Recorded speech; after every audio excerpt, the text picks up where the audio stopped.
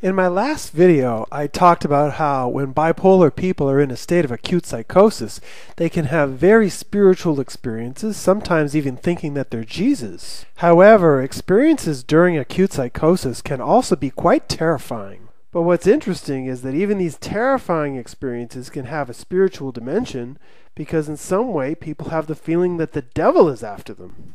Sometimes people see devils and feel like they're being chased by them. Other people feel like somehow that they're possessed and the devil is inside them. At certain points, some people actually feel like they are the devil in the same way that others have felt that they're Jesus. And then other people will have the devil or demons saying terrible things to them, like that they should kill somebody or kill themselves, that they're shit, that they're worthless, things like that. And so along with very loving experiences of good that we can have in psychosis, we can also have the dark side of the spirit world, experiences of evil. And more than any other, it's these dark and disturbing experiences that are the most difficult for people to work through. And they raise a very important point about the theory behind the videos I've presented up to now. You see, so far I've been saying that an acute psychosis starts when we have a collapse of the ego and you're left to experience your own soul. But if what you're experiencing is your own pure soul, where does the evil come from? Well, in truth, it certainly looks like our souls are not entirely pure. As I've mentioned in other videos, during our lifetimes we become traumatized by certain things, and if we don't experience all the feelings of our traumas, then they will stay with us as energies, in a sense contaminating our souls. And on another level, it certainly seems that some of us, if not all of us, have a certain amount of evil born into us when we come into this planet. Now, I know this idea is unpopular with some people, but certainly in Christianity there is the belief that we are born having original sin. That's why we need a baptism. And from Eastern spirituality, they believe that we come into this world from past lives, that we're reincarnated. And so if we look at ourselves that way, it could be possible that we come into this world from a past life carrying this karma or negative energies that are records of the sins we've committed in the past. And so based on what these religions have to say, in addition to what I actually see when people go into an acute psychosis, it certainly seems that we are born with a certain amount of lower or negative energies that we need to work through in this lifetime.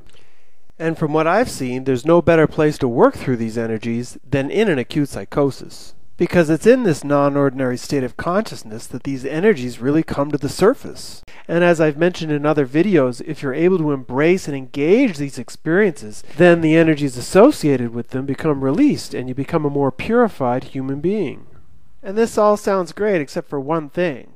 When these energies are dark and disturbing and evil, it's very easy to go into a state of denial about what's happening to us. And once we're in denial about our own inner experience, then we start to project it. And once you start projecting, then you're in real trouble.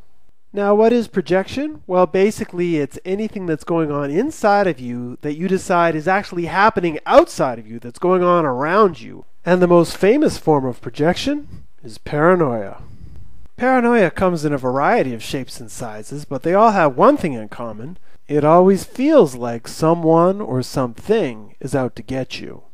People think that the CIA or the FBI is after them, or that maybe they're being monitored or even controlled by space aliens, or even the Illuminati, whoever that is. It could be your psychiatrist who's spying on you to make sure you take your medication, or even your friends and family that are conspiring against you.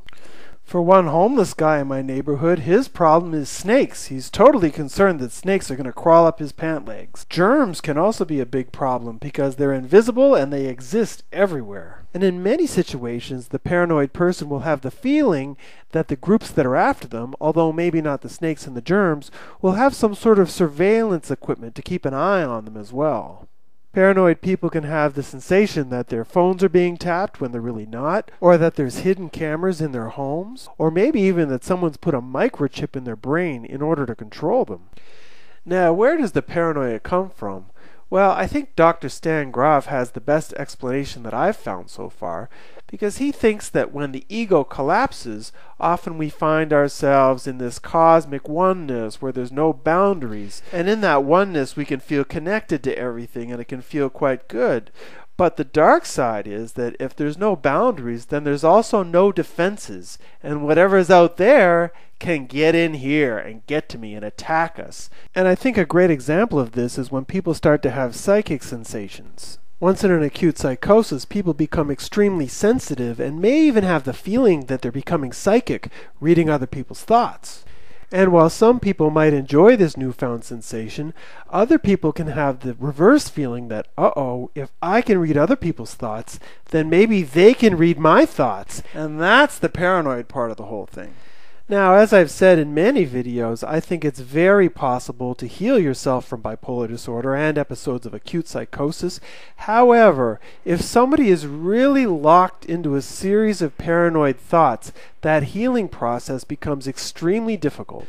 Because the paranoid person is projecting their inner experience and not dealing with it, that means that they're not healing. It's impossible for them to move through the process. Now, while there is the possibility that a very compassionate support team is able to turn the paranoid person around and get them to engage their process, there is also the darker possibility that the paranoid person blames the support team for what's happening to them and refuses their help entirely.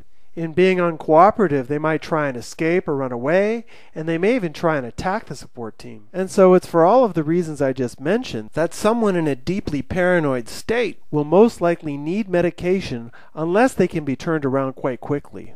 Now, this may be a shock to people who followed my work, but what you need to understand is that in a state of paranoia, there's no healing taking place and the person is suffering unnecessarily. And so while it is true that many paranoid people will need medication, I hope that we can use it in the future as a tool and not as a way of life. And what that means is that while the person is being medicated, they're also working to get in touch with the feelings that they were rejecting while they were in psychosis. Because what you normally find is when you meet somebody that's had a very traumatic psychosis, chances are they've also had a very traumatic life. So whether you feel that devils and demons are after you, or you're scared of the teddy bear in your bedroom, in the end, all of these experiences are rooted in the dark and fearful energies that are within ourselves. And while it may be very difficult sometimes, still, the more you're able to work through these energies, the better off you'll be.